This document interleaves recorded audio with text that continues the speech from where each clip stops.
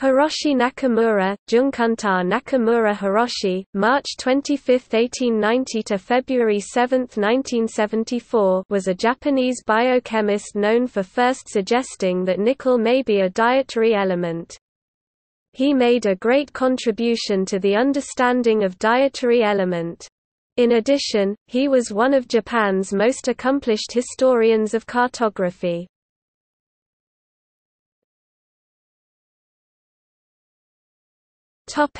Biography. Nakamura obtained his medical degree from Tokyo Imperial University in 1920. Wishing to pursue advanced study in biochemistry, he went to Paris to join the research staff at the Pasteur Institute.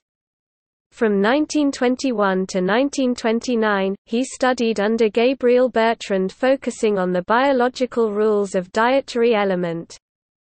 During that time he received 2 doctorates, Doctor of Science from the Sorbonne in 1924 and Doctor of Medicine from Tokyo Imperial University in 1925. On returning to Japan in 1929, Nakamura was appointed Professor of Medical Chemistry at Keijo Imperial University.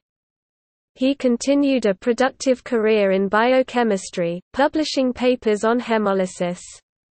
After the Second World War, he became professor and chairman of the Department of Biochemistry, Yokohama City University School of Medicine. In addition to being biochemist, he continued historical researches which threw light upon many of the dark problems concerning Japanese and Chinese old maps. For his outstanding achievements on cartography, in 1961, he was awarded the degree of Doctor of Letters from University of Tokyo.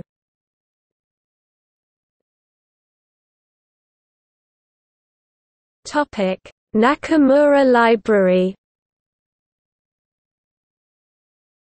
Nakamura died in Tokyo on 7 February 1974, at the age of 83. After his death, his son donated his historical collections to Meiji University, and then the Dr. Hiroshi Nakamura's library was established at the university for the public.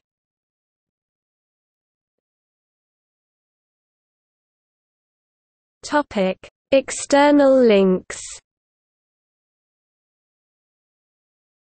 Dr. Hiroshi Nakamura's library in Meiji University in Japanese.